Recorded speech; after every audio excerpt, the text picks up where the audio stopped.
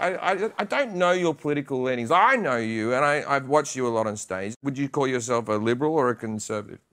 I thought I was liberal until I moved out here.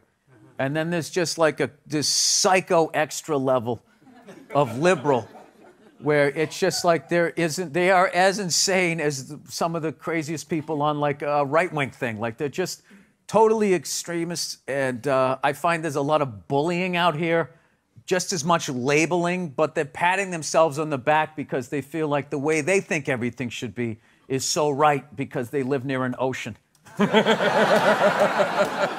That ocean will do it to you. Oh, the ocean. Second you see the ocean, you start thinking you know things.